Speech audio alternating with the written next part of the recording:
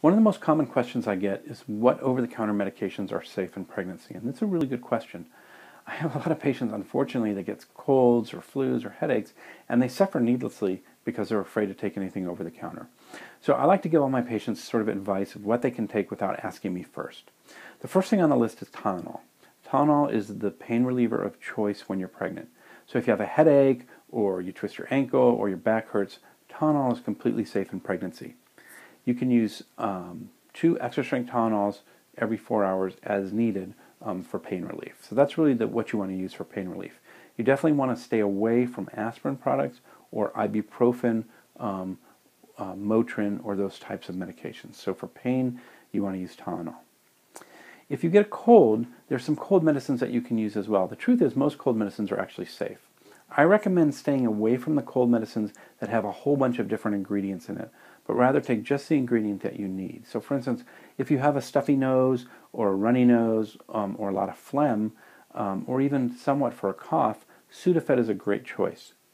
Now, Sudafed is an interesting medication because unfortunately, if you know how to do it, you can take Sudafed, go into your garage and turn it into amphetamines and then sell it apparently for a big profit. So because of that, Sudafed has been taken off of the shelves and you have to show your driver's license in order to get it. You don't need a prescription. They just want to make sure you're not buying cases and cases of Sudafed, because if you are, they may visit your garage to make sure you don't have a little lab there. There are other types of Sudafed. There's Sudafed PE, for instance. That's really a different medication. It's also safe in pregnancy, but in my opinion, the good old-fashioned regular Sudafed works the best. So I think it's worth showing your driver's license and getting it from behind the counter. But if you don't want to do it that way, the Sudafed PE is safe, and it also works to some extent. Other cold medicines, if you have a cough, Robitussin Dm is something that can work well. So that's completely safe in pregnancy as well. The only issue with Robitussin is that if you're diabetic, there's a lot of sugar in Robitussin Dm, and so you really shouldn't take that. They do make a sugar-free version of that if you're diabetic, so it's something to look for. If you have a cough, then you can use any type of cough drop that you want. So, Cepacol lozenges, or even, I like the little lemon drop candies work quite well. So for sore throat, you can use any kind of throat lozenge. Other things that can help would be gargling with warm salt water. All these things, of course, are safe in pregnancy and can be of benefit. If you get allergy symptoms, so a clear runny nose, scratchy eyes, there's a lot of pollen in the air and you suffer from allergies, almost any of the allergy medicines are safe. Claritin or Zyrtec are both very good to use because they're non-sedating. If you want to take something at night that's going to sedate you, Benadryl is clearly safe as well. And pretty much any of the antihistamine products are safe in pregnancy, and you can use those without worrying.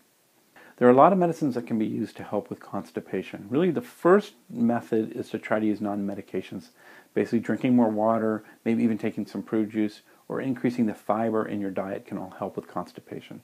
But if the constipation gets bad, and honestly constipation is a pretty normal sign of pregnancy, then there are over-the-counter medications you can use. Any of the stool softeners are safe, so that's medicines like Colace, Metamucil, Citrasil, Fibricon. Those are all safe in pregnancy. I personally recommend Colace because it's a little gel cap. The others kind of things you got to mix with water. It's kind of gross. But some people love that, so if you want to mix yours with water and drink it, you can use your Citrasil or your Metamucil. All of those are okay to use in pregnancy. There are a lot of heartburn medications that are safe. My first line treatment would be Tums, and you can just chew on 2 Tums, and that should help relieve your heartburn. The nice thing about Tums is calcium carbonate, so it's basically just a calcium supplement. And it's nice to get some extra calcium in pregnancy anyway, so Tums is kind of a 2-for-1. It helps your heartburn, it also replaces your calcium. And in fact, in my patients that need calcium replacement, I recommend Tums, because honestly, in my opinion, if your body needs the calcium, it doesn't matter what kind of calcium you put in there, it'll use it. Tums is very cheap, it tastes pretty good, and it's simple to use. So that's what I would recommend for calcium replacement, or as a first-line treatment for heartburn.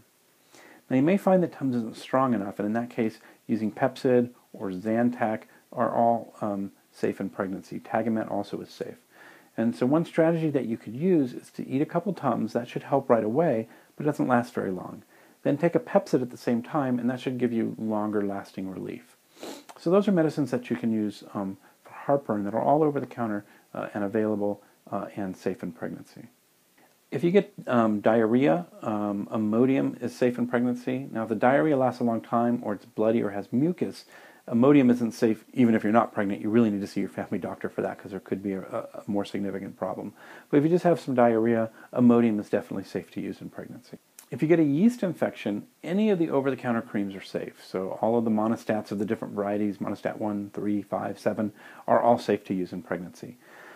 There is a prescription for yeast infections called Diflucan, which is a single tablet, which is great when you're not pregnant. It's technically safe in pregnancy, but my advice is to try the creams first because there's definitely no harm with the creams. But that's over the counter. You can just buy the monostat, whichever variety you like, and use that in pregnancy, and that's perfectly safe. If you get a rash, you can use Benadryl or the other antihistamines such as Zyrtec for the itch. But for the rash itself, you can really use pretty much any of the rash creams. Things like Caladryl cream or Benadryl cream are safe. You could also use 1% hydrocortisone cream, and that can help a lot as well. And so all those creams are safe in pregnancy. Sometimes women will have increased discharge in pregnancy to the point where it can give them a rash on the outside of their vagina. People don't like when I tell them this, but that's basically a diaper rash. So get into the baby supplies and go ahead and use a diaper rash ointment such as Desitin or A&D ointment. You can also use 1% hydrocortisone cream there as well. That can be safe. Now, a couple things that you shouldn't use. You really shouldn't be using any diet medications. The diet drugs really aren't safe in pregnancy, and you really shouldn't be dieting like that in pregnancy anyway. So don't use an appetite suppressant in pregnancy. The other thing that I worry about are the herbal remedies. And so these sort of food supplement herbal remedies, the problem is they may be safe in pregnancy and probably are, but there's really no data. So we don't know for sure that they're safe or not safe. And so because there's that big question mark, I do not recommend using any of the herbal or dietary supplements in pregnancy just because we don't know which could cause a problem. So this is sort of a general list of medications that I consider safe in pregnancy and I allow my patients to use without asking me first. You probably want to ask your doctor for a list of what they consider safe. There are a lot of other medications that are safe in pregnancy. I've sort of given you an example or two from each sort of malady of what you can use. But there's certainly other brands or types of medications over the counter that are safe as well.